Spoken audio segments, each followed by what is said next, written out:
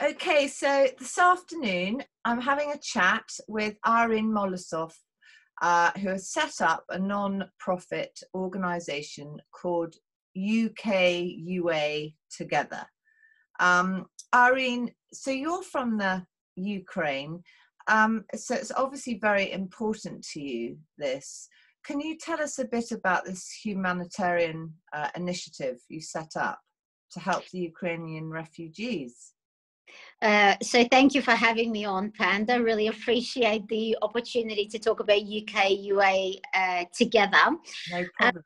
So, so, um, so there's about 12 of us or so volunteers that are active in UA together. I was born in Odessa in the Ukraine, and we left when I was young. But to be honest, the ethos of the charity has very little to do with me and my personal story, although obviously there are connections.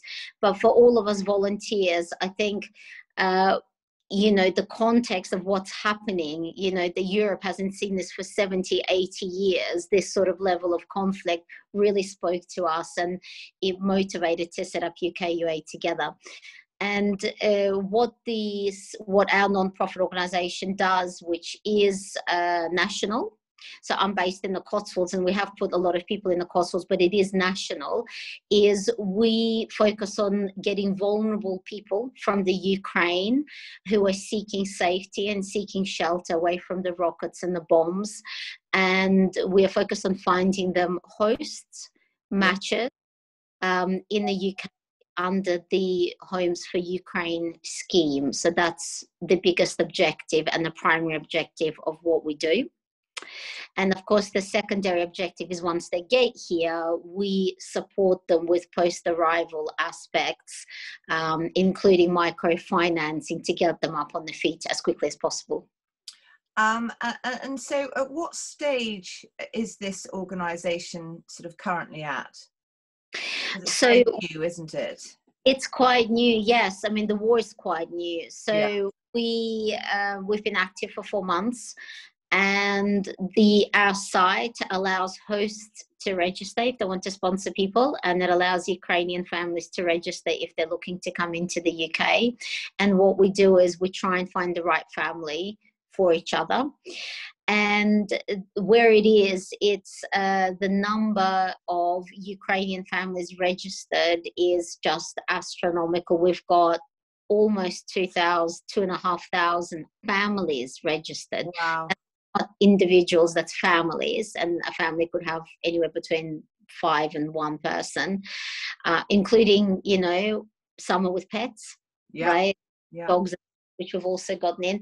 So it allows Ukrainian families to register. It allows hosts to register. So where we are is we've done close to 220 visas. About 150 of those people have entered the UK.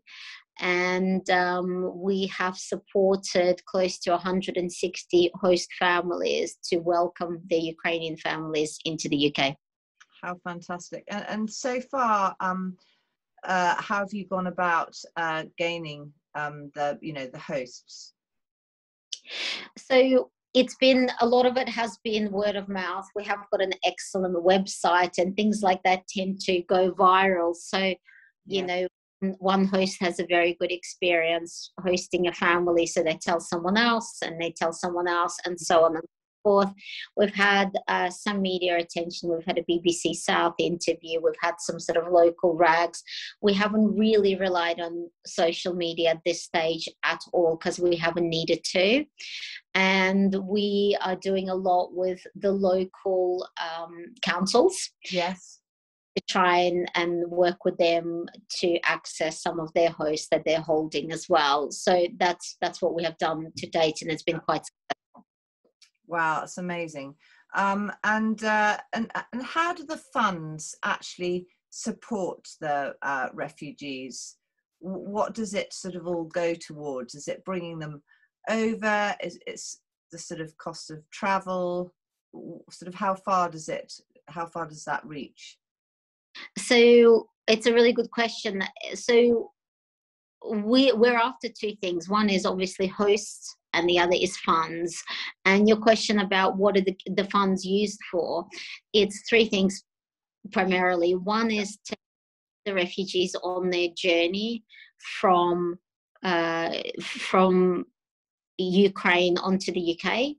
So, for example, we recently got a mum and her 14-year-old son out of occupied territory in Kherson.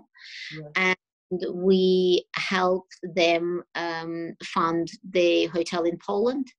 We bought them tickets to come over here. We gave them some funds while they were in Poland so they could survive and eat, etc. So the first one is that kind of pre-arrival support.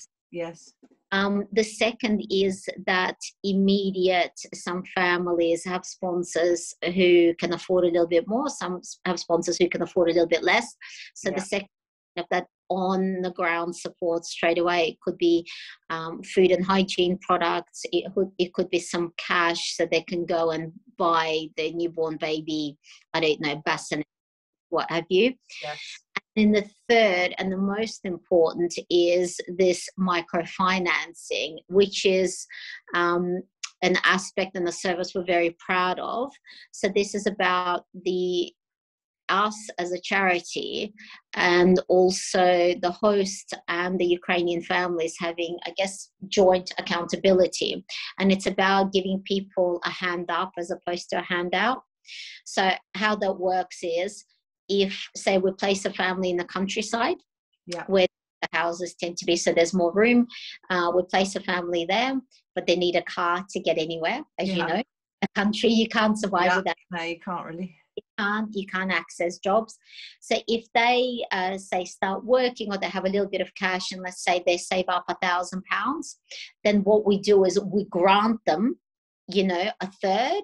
If a car is 2,000, so they might save up 1,000, we might grant them £500, and we might loan them £500 at zero interest. And all the Ukrainian families adore the aspect of the loan as well as the grant, obviously, because they don't want handouts. They really don't want handouts. All these people who have come over, Panda, they're just like you and me. They're people, they're educated. Most of them had beautiful lives. They've worked hard. They invested all their money in their properties. A lot of those properties have been shelled, gone. Cars ruined. So they know how to work hard, and they want to, as quickly as possible, get settled, start again.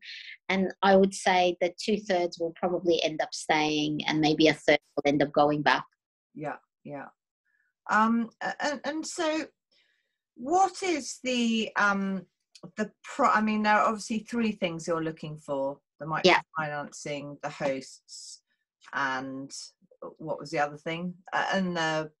Just the funds. We're looking for hosts, and we're looking for funds to support the families. So we bring in them, integrate as quickly as possible into the community. And how do you sort of assess the suitability of hosts? I mean, is it quite a rigorous sort of process for the potential hosts? How easy is it for them to, register, get themselves sorted out so they're, available and accepted as being hosts? So we, one of the reasons we started the charity is we saw that once the UK government created this Homes for Ukraine scheme, there were lots of desperate people going on Facebook and finding what I would call, some of them are unsuitable matches. Like, we don't think in our organisation that it's suitable to place a single young woman with a single young man. No. For better or worse, that is just not something that is our protocol. No. So part of the reason we set up the organisation is to make sure that the Ukrainian families get vetted, and also the hosts get vetted. And how we do the vetting is through video interviews. Asking for references. So every family that we've placed refugees in, we've got character references. We've done video interviews, and we do 3 or 4 way interviews when we actually do the matches. So we are there every single step of the way. Yeah. One of the services that we offer, and why I think, you know, we've been successful to date, is we actually take it upon ourselves to do the visas. I mean, the visa process is very, very difficult. I think, you know, if you were to do it from hours, and we have a group of people, of volunteers who are on the visa side, and they take all the documents and they just sort it out for you. I would say our process is extremely rigorous, and in the context where people can just randomly match themselves, it's beyond anything I've seen on the market. And I think is why I would say out of all the matches that we've done, all but one has worked. Yeah. Right, all but one. That's and pretty good. Yeah, that's amazing. It's fantastic. Irene, can you give me an example of any particular families that you've helped so far? Yes, absolutely. I mean, they come in all shapes and sizes. But a typical story is there's a lady, she's one of the first ones we got in. Her name is Yulia. She put her 2 children, Max, in the car, and she's from Nikolaev. And when, you know, the rockets and the bomb started, she just drove.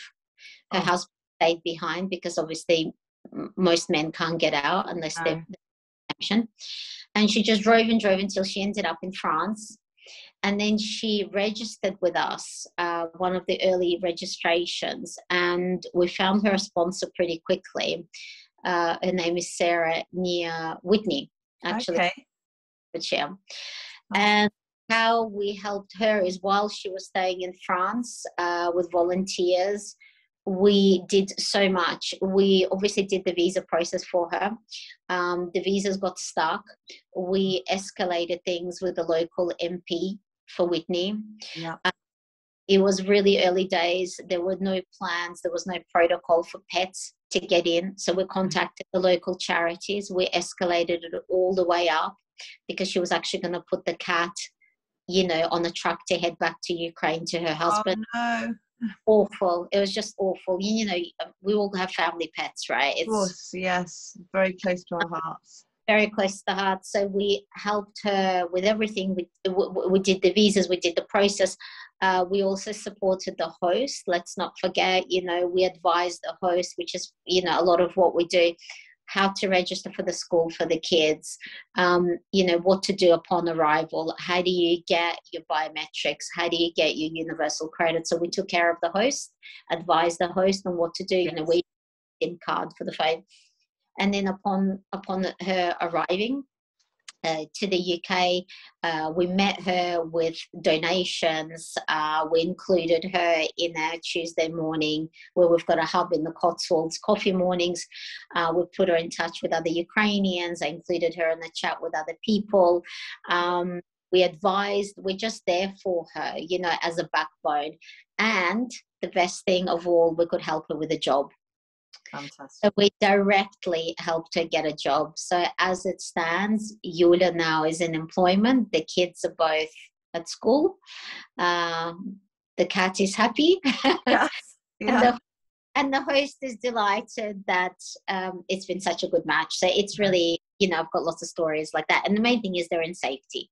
That's, yeah, exactly. That is the main thing. And so how do you sort of how do you prepare the hosts before the arrival? I mean, I suppose you go through everything with them, what they'll need to do, how they're going to need to do it, etc., etc. We do. It's probably quite a daunting, you know, it's a daunting thing, isn't it? I suppose for them. Really big thing. I think, you know, people have been, I mean, I've been astounded to the extent that people have opened up their hearts in their homes, and those who haven't have supported and donated through various means. Yes. You know? And for the ones who do open up their homes, there is a lot of work. I mean, it is quite. So we have a post-arrival guide on our website that lists everything that you need to do. So, you know, how to get the free SIM card for your Ukrainian family, which banks are looking after the Ukrainian refugees the best, yes, how to access schools, what happens when the council comes and visits and brings certain money, etc. So we've got everything on our website, like a step-by-step guide. yes. Also run webinars, what to expect when you're expecting, Okay. and that's available online, and we will do more. We're also there for the hosts. They know us because they've been through the whole process with us, so we do enormous amount of hand holding, and we're there for them. It's very high contact. I'm sure. And so can you just tell me in simple terms how members who are listening to this go, if they want to get the process started in deciding they would like to host a family? Yeah. What's the first thing? What do they need to do to get the ball rolling? Just register as a host on uktogether.org. Yeah. Literally, as soon as they register, they'll get a call from the head of our hosts side, and she'll call and she'll have a chat, and we will try and understand who is it that you can bring into your house. Is it a lady with a child over the age of 12? Can you take a couple? Can you take a cat? I mean, we have currently, as I said, close to 2,500 families. So whoever you need, I'm sure will be sadly in a position to find someone for you who needs support. Fantastic. Thank you so much for talking to me today. And I very much hope that we can encourage members of Grapevine to consider hosting a family. Amazing. Panda, thank you so much for having me. It was really lovely to speak to you. Not at all. Thank you very much for chatting. Okay, speak to you soon.